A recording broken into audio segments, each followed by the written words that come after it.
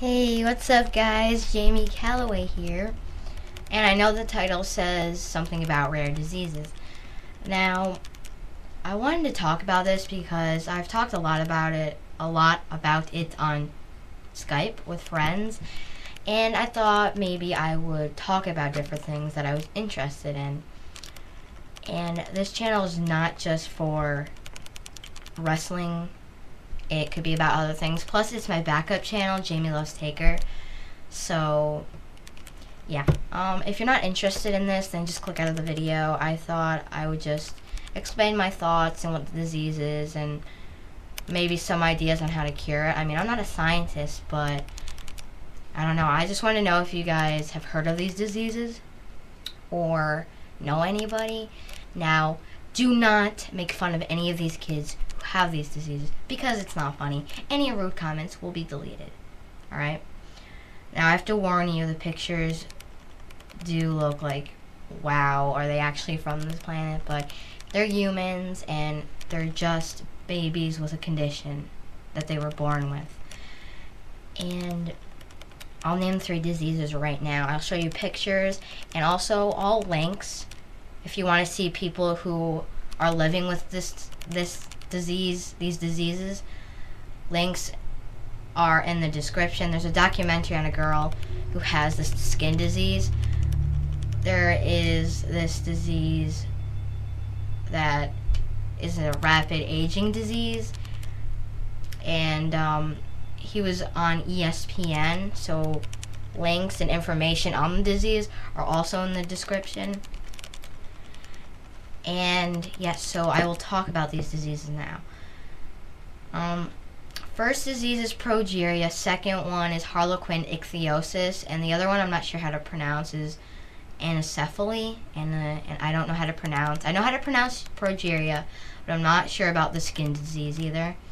Now, Progeria is an accelerating aging disease. You rapidly age. Kids with the disease normally don't live past 13. They usually die, and some even die really young, because I was looking at videos where kids had these diseases, and one of his name was Zachary, and he only lived to 3 years old.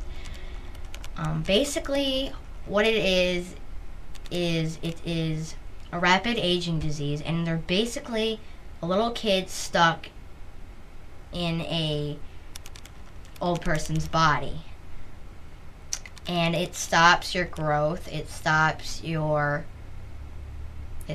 weight. I know one video I was watching where this kid was only 15 pounds and was 27 inches tall.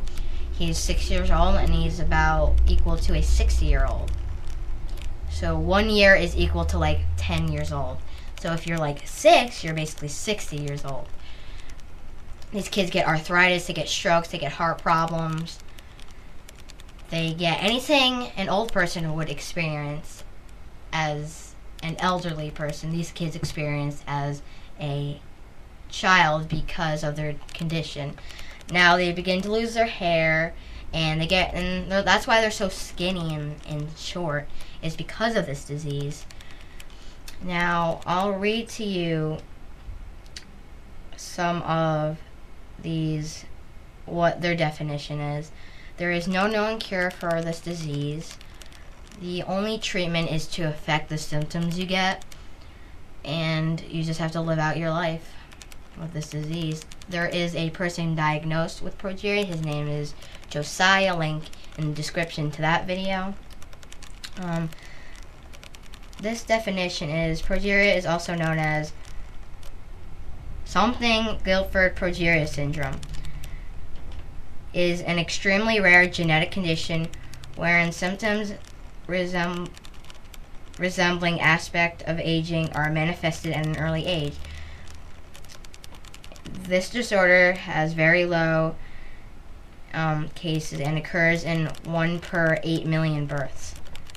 So it's a very rare disease. I forget which disease it is, but it's like either it's Harlequin Ichthyosis or it's this disease. There's 53 kids roll around worldwide with this disease, and there's like 10 or 15 kids in the whole United States of America who has this disease. So it is an extremely rare disease. Now next, oh, I'll show you a picture, so here you go.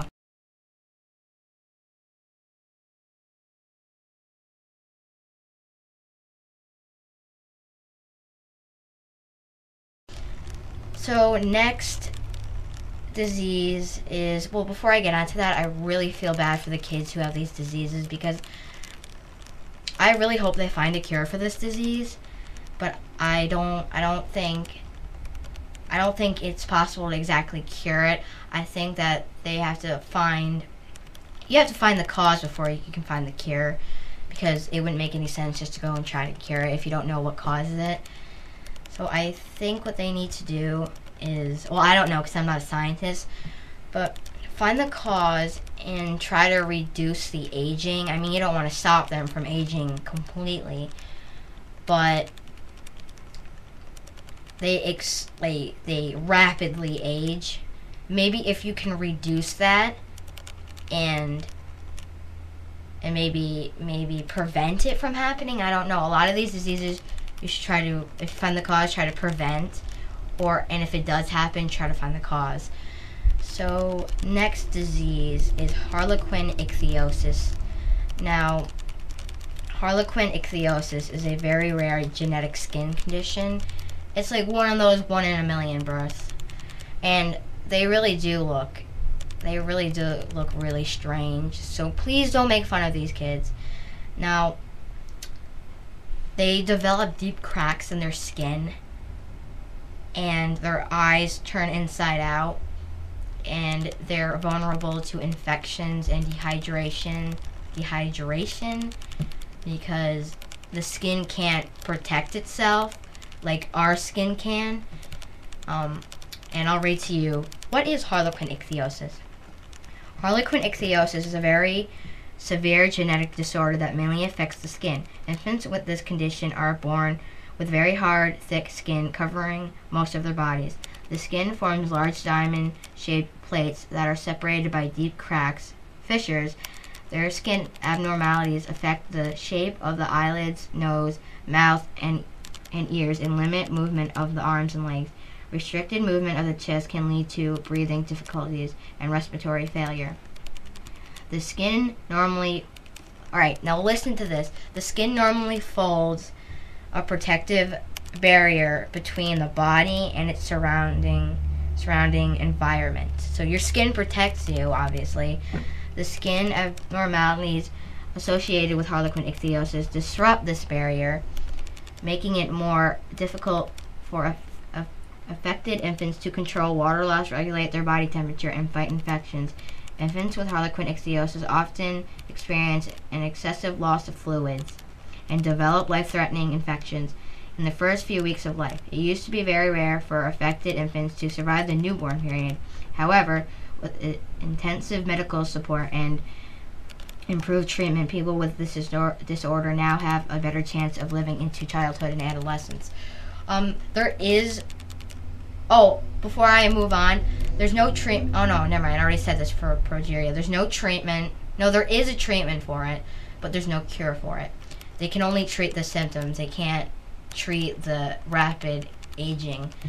For this, now, I will show you a picture in a minute, but you can't cure this disease. You can only treat it. Any symptoms that comes along with it, you can treat. And I don't think there's any way to treat what they look like at birth. You just have to make sure they're not going to be dehydrated. You have to make sure they won't be vulnerable to any infections. And with the right medical support, they'll be able to live into their childhood and adolescence. But what they look like at birth is not what they look like when they grow up. I'll show you a person who was born with it, a baby at birth, and then one that lives. Their skin looks very pink when they get older, but they do not look what they do at birth. So I don't think you can do anything when they're born except make sure it's not dehydrated or it's vulnerable to any infections. Now, what I've seen in documentaries, is I have a video of the girl that has Harlequin Ichthyosis. She's like 15 or 16 years old now. She has to rub like skin cream all over her, and it helps her skin. And they all have to take tons of baths every day. They have to soak in it for an hour because it helps their skin. Because this disease, affects their temperature and water loss and everything. They have to eat twice the amount of food that normal kids would. And she's a little shorter than everyone else. It also stops their growth. So she's not growing as normal as other people are. She's a lot shorter than all the teenagers. I'm short myself, but I don't have Harlequin Ichthyosis. So, it's like 1 in a million births. What causes this disease is there's no known cause for it. I don't think there's a cause for it. There's no cure for it, and it has to do with it's a mutation in the genes. A lot of these 3 diseases probably have to do with genetics. Alright, so I'm just going to read this to you. Mutations in the ABCA12 gene cause Harlequin Ichthyosis. The ABCA12 gene provides instruction for making a protein that is essential for the normal development of the skin cells. So that plays a very important role. That's what it affects, but they don't know exactly what causes it, if you know what I mean. So here's a picture of the baby at birth with Harlequin and when the baby grows up.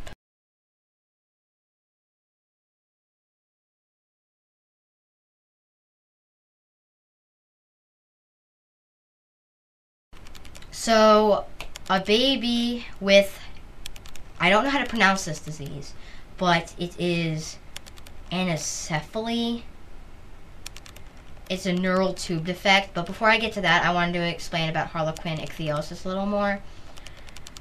What I think they could do is, obviously they have to find what causes it. But what I think is, like, obviously they can't do anything for the baby at birth. They just have to make sure it doesn't get infected or anything. Or maybe they can find a way to prevent it, or somehow help the development of the skin. I don't know how, but if the baby is born with it, maybe they can find a type of cream that actually helps cure the disease. And maybe you have to put it on every day. Maybe it won't fully cure it, but maybe it can, get it to the point where the child doesn't really have it anymore. I think these kids with these diseases will always have it. It's just, I don't think it'll be 100% cured, but hopefully they will be able to find the cause and then a cure for this. I'm not sure about the prognosis of this disease. They can treat it, but they can't cure it. With Progeria, they can treat your symptoms, but they can't cure it. And with this disease, Anencephaly, it's really sad. It's a really sad disease. What is Anencephaly? My bad, I don't know how to pronounce these diseases. Anencephaly is a defect in the closure of the neural tube during fetal development. The neural tube is a narrow channel that folds and closes between the 3rd and 4th week of pregnancy to form the brain and spinal cord of the embryo. What happens is it's a defect, and the development of the head doesn't close all the way. So the baby is born with only a brain stem. And what happens is the child is born with basically a hole in its head. And the child is there, but the mind is just, if you know what I mean, not there. I'll read a little more about this. Anencephaly occurs when the cephalic or head end of the neural tube fails to close, resulting in the absence of a major portion of the brain, skull, and scalp. Infants with this disorder are born with a forebrain, the front part of the brain, and a cerebrum, the thinking and coordinating part of the brain. The remaining brain tissue is often exposed, not covered by bone or skin. A baby born with anencephaly is usually blind, deaf, unconscious, and unable to feel pain. Although some individuals with anencephaly may be born with with a sorry, I don't know how to pronounce this word, brainstem. The lack of a functioning cerebrum permanently rules out the possibility of ever gaining consciousness. Reflex actions such as breathing and responses to sound or touch may occur. The cause of anencephaly is unknown, so you have to find the cause before the cure. And I don't think there's any way to cure this disease because you can't just sprout a brain in their head. I think the best way is prevention. Whenever they find causes this disease or find out or why, how would you have a higher risk of having a baby with this disease? Maybe you can try to lessen your chance, prevention. And maybe they can predict what babies are going to have the disease.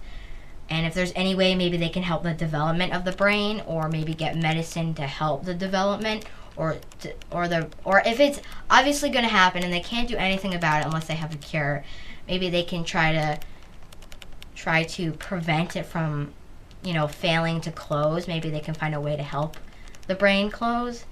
And if the baby is born with that, maybe they can do a brain transplant. Or I'm not sure how they would treat this disease. There's no way to treat it except to keep them on maybe a ventilator, because a lot of other problems come along with it, because you need your brain. Your brain controls everything. There's no treatment. What is the prognosis? There is no prognosis for this disease. It is quite sad. But research supported by the NINDS includes studies to understand how the brain and nervous system normally develop.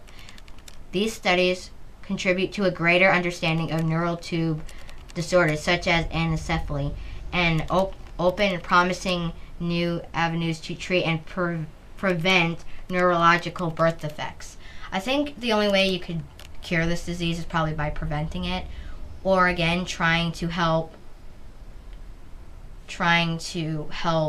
get rid of the disease, lessen the chance of a baby ever being born with that.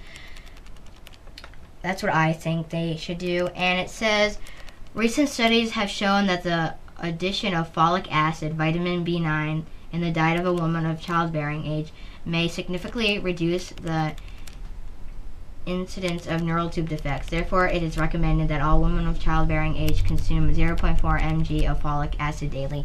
Maybe they can use folic acid to help the brain, or give a lot of parents that are at risk to having a child like that, give them a lot of foods that have folic acid in it. Or I'm not good at science, but I'm just trying to give my opinion.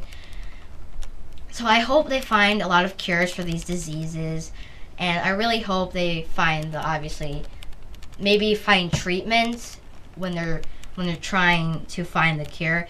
Because if you think about it, you're like, oh, it's just a rare disease. Not everyone has it. But if you add up everyone in the world that has a rare diseases affect a lot of people, despite being rare. And a lot of these diseases are linked together because they have to do a lot with genetics. So maybe if you find out about one disease, you find what treats the disease, what causes it, maybe it's linked to other ones that you can help cure along the way. Now, here is what an anencephaly baby looks like. They're usually blind, deaf, and unable to feel any pain. So basically if they breathe or cry or suckle or eat or whatever, it's only a reflex. It's not like they're actually there. Anything they do, all it is a reflex. So basically, their mind's not there. Literally, it's not there. They're just there. And everything they do is just a reflex. They normally don't live past a day. There have been some cases that live only for months. And there's a baby that is 2 years old and it has this disease. And he responds to the mother and to touch, but it's all a reflex. It's not like he's actually there.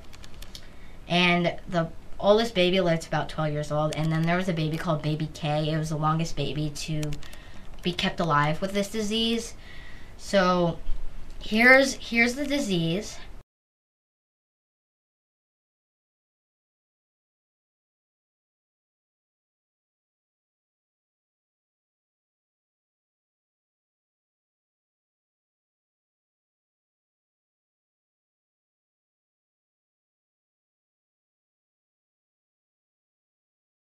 And all links are in the description of all these diseases if you want to read more about it in videos. So thank you for watching. Tell me your opinion.